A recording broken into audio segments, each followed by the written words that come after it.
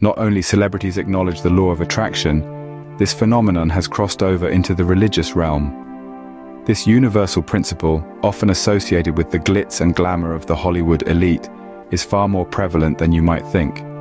It seeps into the very fabric of our lives, influencing our thoughts, our actions, and our destiny. The law of attraction is based on the notion that like attracts like. It suggests that our thoughts, both conscious and subconscious, can influence our reality.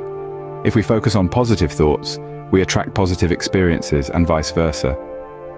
It's a compelling concept, one that has found acceptance far beyond the silver screen. But it's not just the rich and famous who subscribe to this belief. Many members of the clergy, those devoted to spiritual and religious service, have also embraced the law of attraction. They see it as a divine principle, a celestial phenomenon that transcends our earthly existence. This spiritual philosophy isn't limited to the glitterati, but has found resonance even among the sacred halls of religious institutions. Members of the clergy, those serving in religious leadership, have also found value in the law of attraction.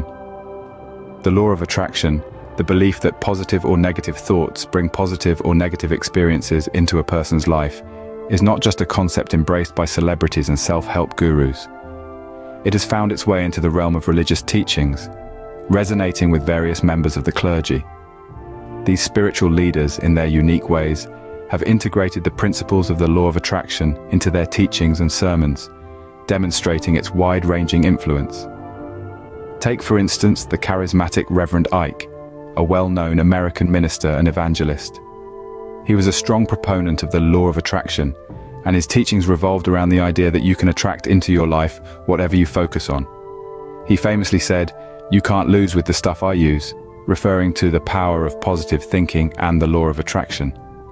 Reverend Ike's sermons were filled with affirmations, visualizations, and positive thoughts. He taught his followers that their minds were powerful tools that could shape their realities. According to him, if you believed in something with conviction and visualized it with clarity, you could bring it into existence. This belief is a clear embodiment of the law of attraction.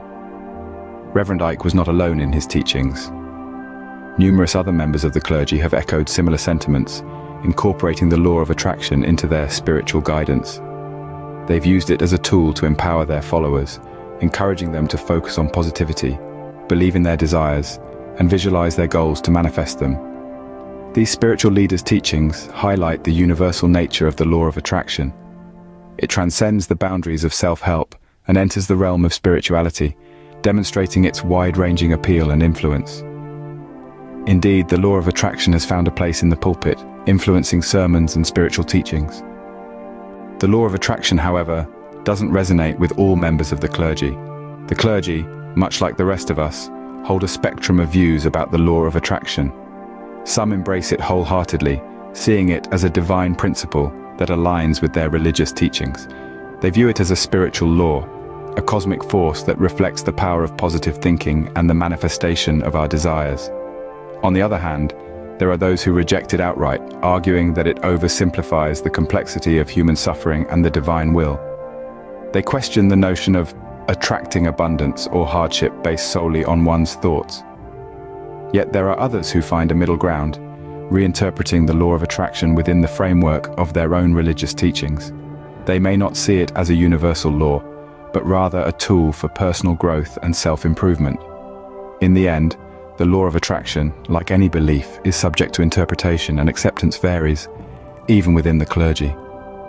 Yet its influence is undeniable, having permeated even the sacred realms of religion.